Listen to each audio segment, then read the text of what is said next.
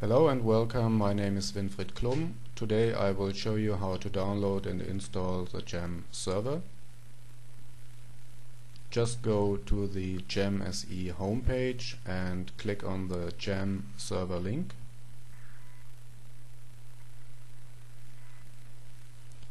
You will be forwarded to the SourceForge download page.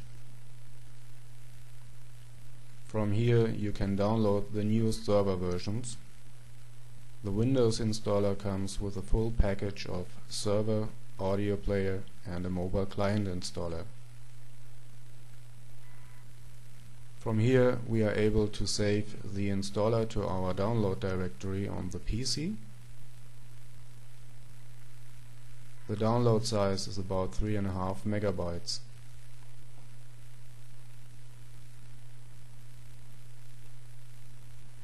We are starting the installer now. As I already mentioned, it is a full installation package.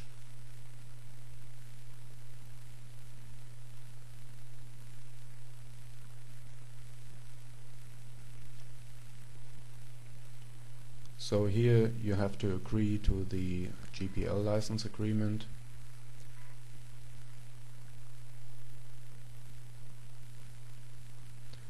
Then you can choose the installation directory, which is by default named Gem SE.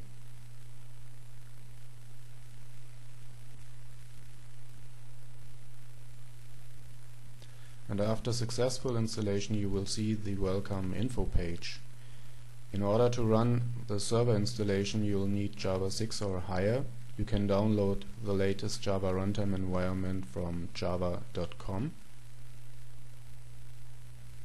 So we close now the installer and we open the program menu. Under the Gem SE menu you can see the different application menus for server, player and installer. And we've just started the mobile application installer. From here you can choose your mobile phone manufacturer.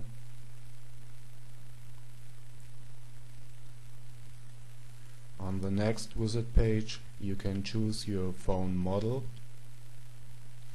So in our case we choose the Nokia 5500 model. And on the next screen we are able to choose the file or Bluetooth deployment feature. Here we choose the Bluetooth deployment because then we don't need a cable for file transfer. If we click next, the Bluetooth deployer will open up. From here we are able to deploy to known devices, or we can search for new devices.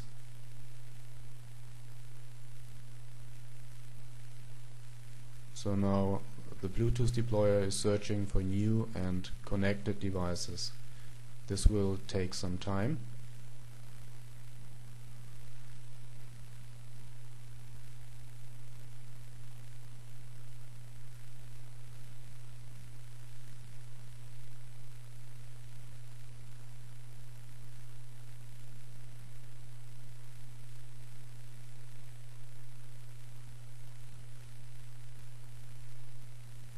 We are choosing the Nokia 5500 model and we just have to press the send button to transfer Gem SE to our mobile phone. On some devices you will see a pop-up menu asking you if you want to allow file transfer, so just press yes. So that's it. We can now close the Bluetooth deployer and the mobile installer application.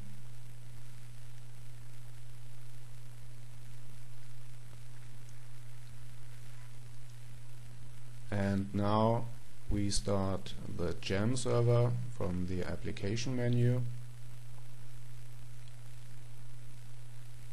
So in the Gem SE menu you can see all the applications, the server, the audio player and the mobile installer.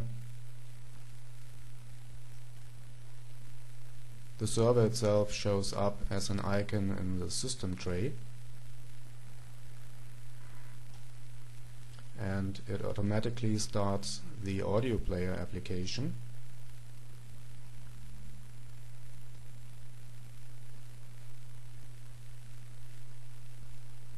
And if we right click on the server icon, we can choose Setup from the pop-up menu.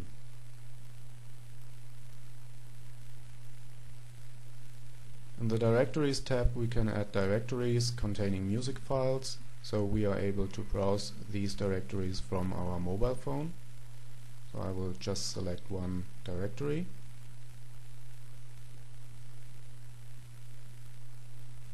In the Player tab we can see the selected audio player.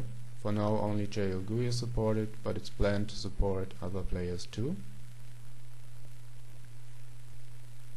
In the Device tab you can see all devices that are registered with the server. This is a security feature to control access to your PC. If you like, you can disable the security feature, but this makes your PC vulnerable. So we just jump into the Connect info dialog.